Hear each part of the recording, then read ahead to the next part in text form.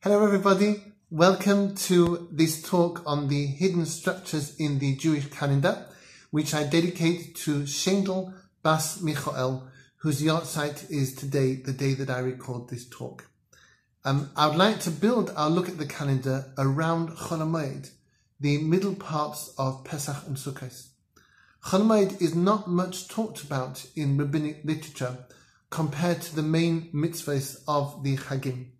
But we will find on closer examination that Chol HaMoed is like a building block for Jewish spirituality and a principle that reproduces itself in a fractal pattern across our Jewish year. So much to go at, much to discover. To begin at the beginning, Chol HaMoed literally means the non-holy part of the Chag.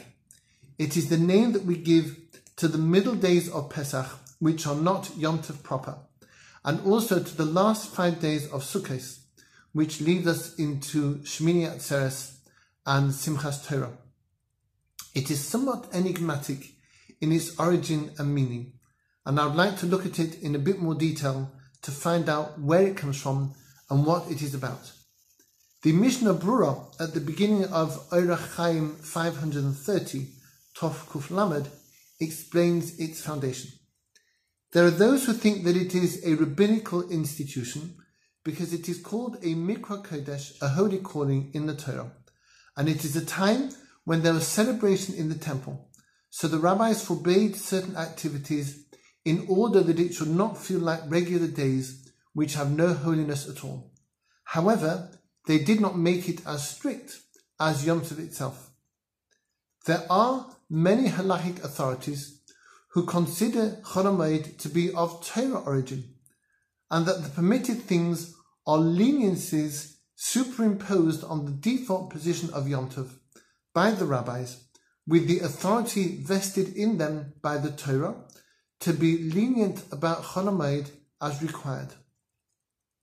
The Gemara in Chagiga, Daf Yudches Amud Aleph 18a, works this out from a passage in Devarim, chapter 16, verse 8, where it says that the seventh day of Pesach is an Atzeres, a time when God holds us back from departing, when no melacha, no creative work may be done.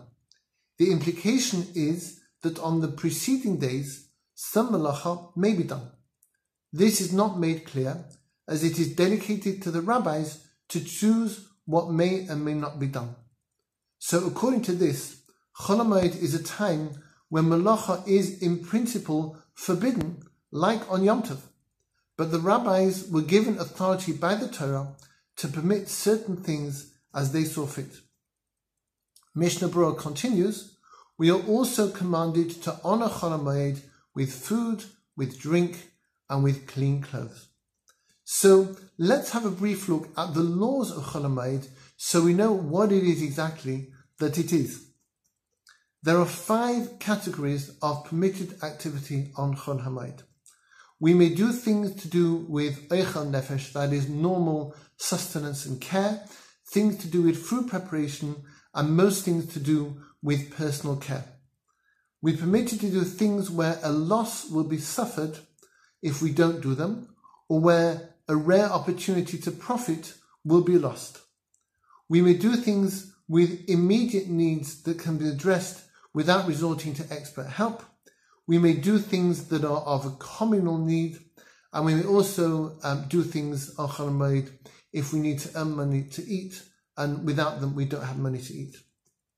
So let's have a little look at these in a bit more detail just to find out what's what. The Aruch HaShulchan says that it is desirable to avoid using the leniencies of Chol HaMoed whenever possible. The Gemara recounts that Ravina, who was one of the compilers of the Gemara, was particular not to engage in business on Chol HaMoed, and he was blessed in return with extra profitable business after the Chag. Rabbi Abba Bar Mamel, another Talmudic sage, says that Chol HaMoed was gifted to us so that we could eat and drink and labor in Torah. So God's intent in giving us our Chagim was that we would attach ourselves to love and fear of Him and to engage in His perfect Torah. And Chol HaMoed is a part of that. Eliyahu Rabbah says that we're only permitted to do things on Chol HaMoed to avoid the loss or to take advantage of a passing opportunity to make a profit, so that we should not be distressed about the passing opportunity to make a profit or the loss that we might incur and be distracted from our Torah learning. So the frame of Chol HaMoed is definitely that we should be celebrating the Chag and studying Torah. And indeed, by your joining me, you're helping me do this right now. So let's look a little bit at food preparation on Chol HaMoed. We may do anything for the preparation of food to be eaten on Chol HaMoed, or indeed the end of Yom Tov. We may even prepare more than what we need if this does not entail significant extra work. We may also clean up the utensils after the food has been prepared or served, even though those utensils will not be used again until after Yom Tov. We can also do this professionally. We may work with food if that's our profession, provided that it is clear that we are preparing the food for consumption on Chol HaMoed or Yom Tov or Shabbos that falls immediately after Yom Tov. We may also do things to set up the equipment for food production on Chol HaMoed, such as fixing a cooker, although we should do what we can before Yom Tov to prepare such things for use if we can. Likewise, all medical treatment is permitted, even for the most trifling things. We can take a pill if we have a headache. We may bathe, we may shower, we can wash our hair. Women may put on cosmetics, we can style our hair. All these things are permitted. There are a couple of things that we can't do to do with personal care. The rabbis forbade haircuts, shaving for men, and cutting nails, so that people would do these things before Yom Tov and look their best before it begins. And we may not even have these things done for us by a non-Jew. One may cut one's nails for a mitzvah purpose, such as a woman going to mikvah. One may also not do laundry, unless it is for little children whose clothes get dirty frequently, or the cleaning of a specific spot on a garment that became dirty or stained on Yom Tov or Chol HaMoed, or where, if we don't clean it now, the garment will be irrevocably dirtied and therefore damaged and unusable. We may iron a garment on Chol HaMoed to be used on Chol HaMoed or the last days of Yom Tov. There are other things that we may do on Chol HaMoed if they don't require professional expertise, such as polishing shoes, cleaning a floor, sewing on a button. However, if something requires expertise, it only may be done in a non-expert way. Thus, an amateur may do necessary home repairs, and a professional may do them in an amateurish way. A woman may sew a hem on a garment, for example, in an unusual way, or sew up a tear in a garment. A man is assumed to do this in an amateurish way in any event, and therefore is not normally expected to try to make it worse than he would normally do it. We can also do work on Chol HaMoed if it will cause discomfort or distress for the thing in question to be left undone. So, for example, if there's only one shower in a home or one toilet in a home and they break, then of course they may be fixed because no adequate alternative facility is readily available. And even if that requires professional help to make them be mended, that's okay. If a car breaks down and one needs to go on an important journey on Chol HaMoed or immediately after Yom Tov, one may get it repaired even by a professional and even in a normal way, because the alternative would require hiring a car, and that would be a major expense. When it comes to avoiding loss or taking advantage of a time-limited opportunity to save money, one may work or one may engage in business activities or shopping if not working will compromise one's work going forward, or if one will suffer a loss or miss a fleeting business opportunity by not doing this thing, or again if one does not have money for food. However, one may not take advantage of these leniencies and schedule purchases or work for Chol HaMoed. So for instance, if not working means that one will lose some or all of one's customer base, one may work on Chol HaMoed. But if not working only means that one will not be earning money on Chol HaMoed, then one should not work. and one should use annual leave if need be to not work on Chol Hamoed, unless doing so will lead to other less advantageous working conditions. One may write Torah ideas if they will be forgotten or less clear by not being written until after Yom Tov, because that again is something that is going to be missed unless we do it now. One may do a Melacha D'Rabbanan, something which on Shabbos or Yom Tov proper is only forbidden rabbinically, to make a significant property, but one should spend a portion of the profit on extras for Yom Tov. So, for example, if you see a special offer in a shop and you don't think it will be repeated after the Chag, or won't last until after the Chag, one may buy the item, but one should spend a bit of the money one made for the last days of Yom Tov. And if at all possible, we should be discreet about such a purchase. If one's professional life and well-being depend on capitalizing on a passing opportunity to make a profit, then one may do so, even if one does not spend the money for things for the last days of Yom Tov. So, for example, if you have, let's say, a clothes shop, and all the other clothes shops are open, and if you don't open yours, you'll lose money and you'll lose your reputation, then you may open a Chol Hamoed. So, why is there this thing called Chol Hamoed in the middle of Yom Tov, middle of Pesach, and the back 5 days of Sukkot leading on to Shmini Atzeres and Simchas Torah? The Bnei Yissaschar says that the creation of Chol Hamoed laws is an expression of what Chol Hamoed is, and that it fits into a larger pattern that can be discerned across our calendar and indeed across all of our lives. He points out that we typically think of things in this world in neat classifications. So we have the inanimate, we have plant, we have animal, and we have human. But he says that actually a close look at these phenomena reveals that there are blurry edges in these classifications because there are things that cross the barriers with which we classify the natural world around us. So, for example, you have coral reefs that are formed by polyps, tiny little static animals which anchor themselves together into immense colonies numbering millions that can extend over hundreds of miles. The polyps do this by secreting a calcium exoskeleton which joins them together. They create formations that look like plants, but they're actually a kind of limestone, and inside them are animals which spend all their lives just in one place. So it's hard to classify coral. It's actually made of animals, but it's also made of stone, and it has the form of plants, and it grows like a plant. Likewise, there's a phenomenon in nature which is not well understood called slime mold. It is much more interesting than its name suggests. It's a colony of thousands of tiny organisms that can choose to work together. They can grow over a common prey, such as fungus, in just a few hours and exploit it collectively for nourishment. Yet when there is no food source available, the whole colony transforms into individual stems topped by cases of spores which release to reproduce and start again, growing as individuals but banding together to work collectively when necessary.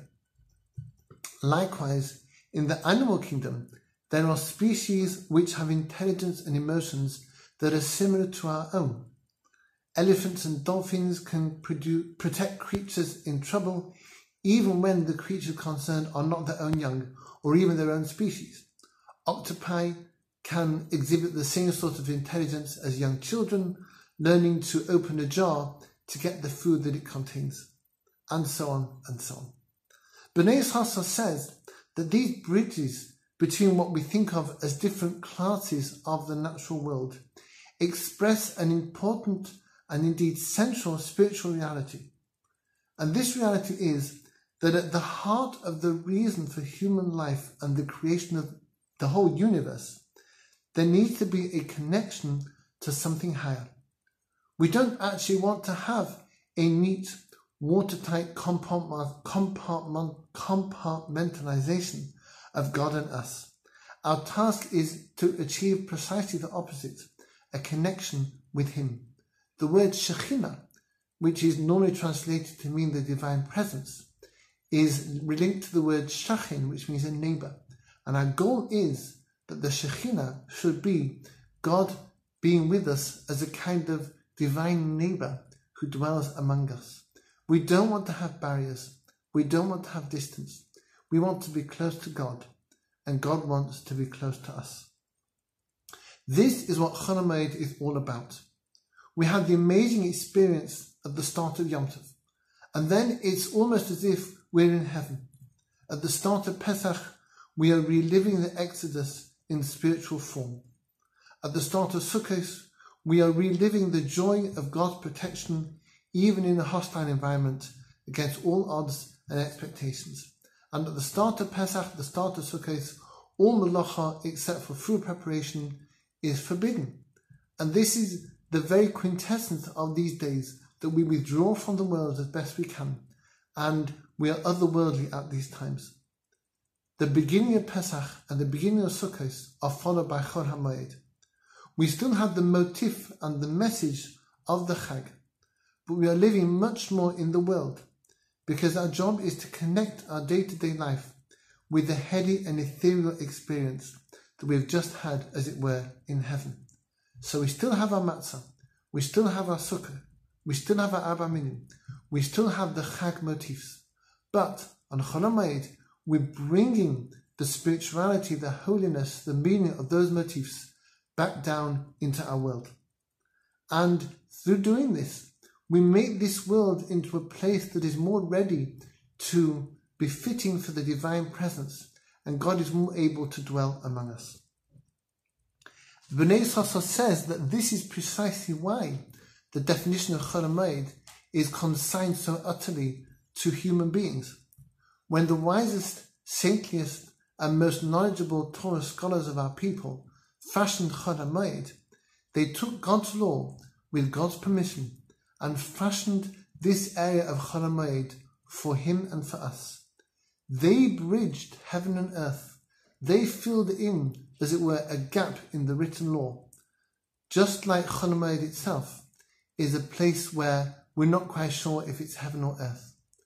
So those rabbis were bridging heaven and earth with their Torah, and we bridge heaven and earth with a Chol Hamoed observance. However, Chol Hamoed, while it is a hybrid of this world and the next, while its laws come from rabbis, human beings, as it were, defining Torah, Chol Hamoed is never the ending. On Pesach, it ends in the last days of Yom Tov. On Sukkot, it ends in Shmini Atzeres and Simchas Torah. And this teaches us a further, deeper truth. As much as each encounter with God in heaven enables us to welcome him down to this world into our lives, so each encounter with him in this world enables us in return to ascend to a higher place in heaven.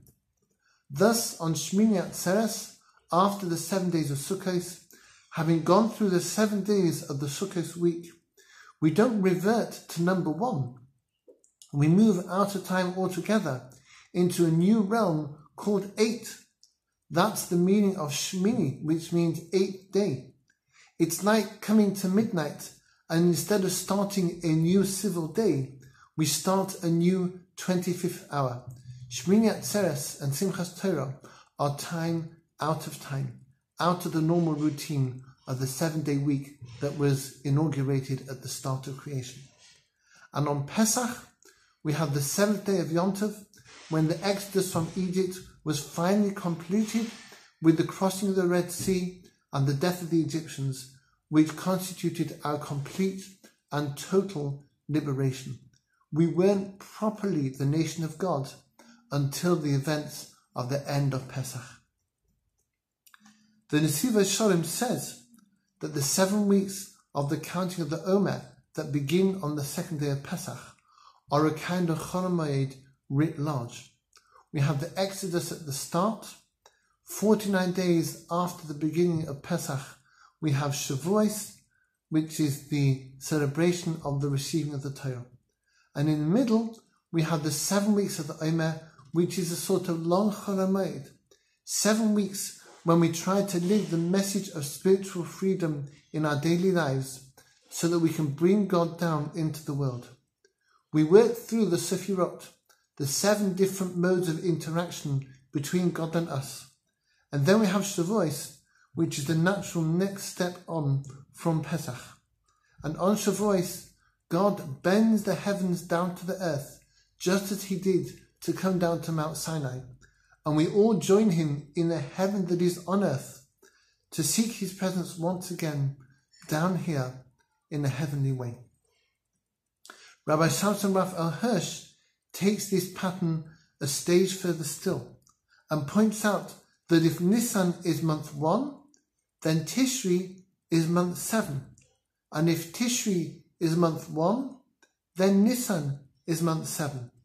The months in between can also be seen as a kind of Chol HaMoed, when we try to bring God down into our world with the messages that we've picked up at the start of each of these times. From Nisan, which is the month of Pesach, to Tishri, which is the month of Rosh Hashanah, we work from being Jews to being citizens of the world, outward looking and seeking to use our spirituality to improve the whole world. From Tishri, the month of Rosh Hashanah, through to Nisan, we work from being citizens of the world to being Jews, using the quieter winter months when nature sleeps to retire from the world and prepare for another national spiritual liberation. There is one more message that we can learn from the pattern of the months. As we have seen, the sequence from Pesach to Tishri, from Nisan to Rosh Hashanah, is not just month 1 and month 7. It is also month 3, which is Sivan, the month of Shavuos, the receiving of the Torah. We find this sequence of 1, 3 and 7 with the purification process attained with the ashes of the red heifer, which are sprinkled in temple times on a person who needs purification on day 3 and day 7 of the purification process. Rabbi Samson Raphael Hirsch says that day 3 in this process corresponds to day 3 of the creation story, where we see the plants being created. Each plant followed its pattern unerringly. The message here is that before we can follow our spiritual path to its end, symbolized by the sprinkling of the water and the ashes on day 7, we first need to understand what our nature is and to commit to following God within that nature, both as Jews in a generic sense and also as individuals. In the sequence from Pesach to Rosh Hashanah, Shavuos is that stage of 3. It is in the 3rd month of Sivan, teaching us the electrifying message that our nature is actually to be heavenly. With that in mind, we can move on to Rosh Hashanah, Yom Kippur and Sukkot, where our relationship with God finds its full flower in pure simcha. So it turns out that Pesach in Nisan is number 1. That is when we begin. We become God's Jewish nation. Shavuos in month 3 is the expression of our true nature, just as on day 3 we saw the plants in creation following their nature. And on Shavuos we realize that our true nature is to be recipients of Torah and followers of God. And on 7, Sukkot, that is the climax of our spirituality, when we celebrate our Jewish nature, sheltered by God's protection, symbolized by the Schach of the Sukkah, waving a garland, a bouquet of glorious nature from God with the Arba Minim. And since this pattern is laid down, this 1, 3 and 7 is laid down in the ritual of the red heifer, the Parah Adumah, that is why before Parshas HaChodesh, the special Shabbos where we read about the new month of Nisan in the run-up to Pesach, before that Shabbos we have the Shabbos of Parshas Parah, when we read the rules of the Parah Adumah, the red heifer.